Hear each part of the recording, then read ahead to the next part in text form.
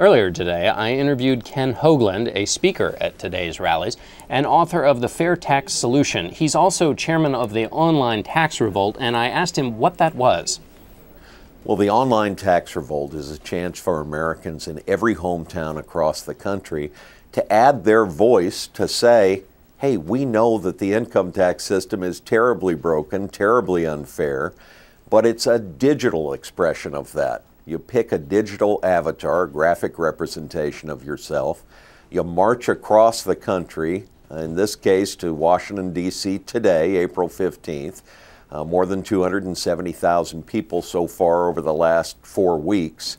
And there you join live tax protests and add your voice to this growing American chorus that we don't want this kind of a tax system. We know it bedevils every taxpayer. It's too complicated, too expensive just to obey the law, and terribly unfair. And we want something better. It is flat taxers, fair taxers, Reagan tax cutters, all of the tax reform ideas, and everyone who just knows something has gone terribly wrong with our government, and the income tax system is what fuels it.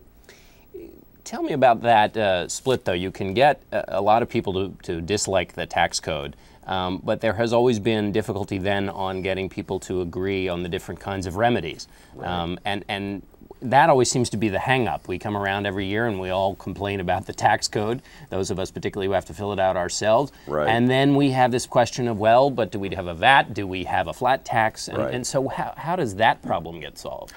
You are so right. That has always been the problem up until now. The online tax revolt represents a kind of a wonderful development. It is a bringing together of all of the different tax reform ideas. We haven't quite sorted out which is the best one yet. I passionately believe that it's the fair tax, but I respect Steve Forbes and Dick Armey and all those who embrace the flat tax.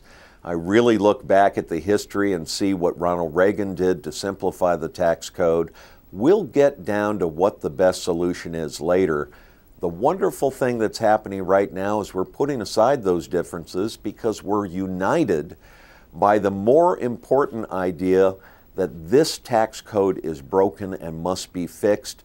And given the self-interest in Washington, it will not be fixed unless we all come together and put that kind of citizen pressure on our legislators. I want to ask you about self-interest in a moment, but let me, there have been some polls that show that a majority of Americans, 62% I believe in one recent poll I looked at, thought the taxes they paid were fair. In a CBS poll, a recent poll we did of Tea Party supporters, a majority thought the taxes they paid were fair. What do you think accounts for that? Well, I'm not sure. Could it be that 48% of the population aren't paying any income tax at all? Maybe that affects it. But there are so many federal income tax. Federal income tax. There are so many obvious just examples of how broken it is. You just mentioned the headache of filling out your tax forms. That cost us all $310 billion last year before we ever paid a penny of tax. Married people are taxed at a higher rate than singles living together. Income is commonly double and triple taxed.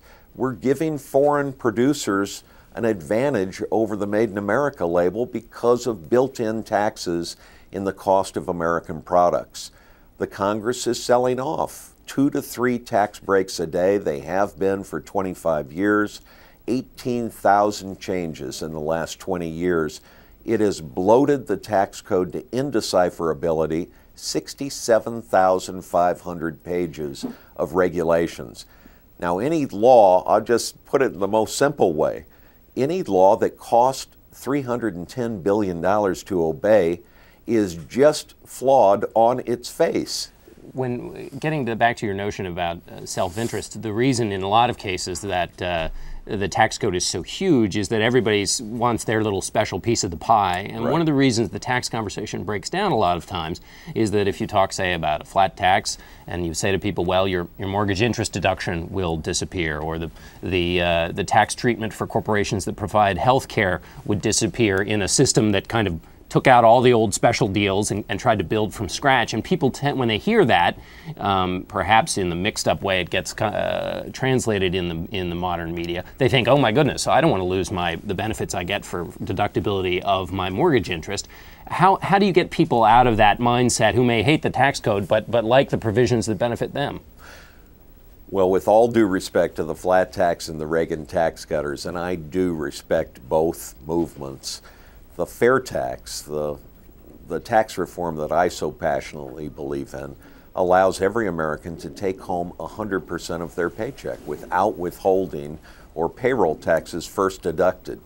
And when you compare that with taking a small percentage off your taxes for the interest you paid on your home mortgage deduction or your home mortgage payments, that's a lot better. If everyone takes home everything that they're earning, we permanently stimulate the economy. We lift taxation off of labor, savings, and investment. Those are the things that make the economy grow. And Nobel Prize winning economists and 80 others have said, you go to the fair tax, you're going to see somewhere between 10 and $15 trillion of private investment come flowing into this country right away. Well, that translates to we all go back to work. We are the most productive workers in the world. There is just no reason for the unemployment figures that we're seeing in Michigan and other places if we get our tax code out of the way. Ken, a final quick question. Paul Volcker has suggested, one of the president's economic advisors has suggested looking at a value-added tax. What was your reaction to that? A bad one. Value-added tax is the darling of most European countries. Mr. Volcker and apparently people in Mr. Obama's administration are looking at it on top of the income tax. That is unthinkable. It hides the tax inside retail prices. We are already taxed enough. Let's just put it in a simple way. It takes money out of the economy that could grow the economy and get us back to work and gives more money to government. Now, is this a government of, by, and for the people, or are the people existing of, by, and for the government? Okay. Now, that moves us in exactly the wrong direction. Ken Hoagland, we'll have to end it there. Chairman of the online tax revolt, thanks very much for being with us. Thanks, John.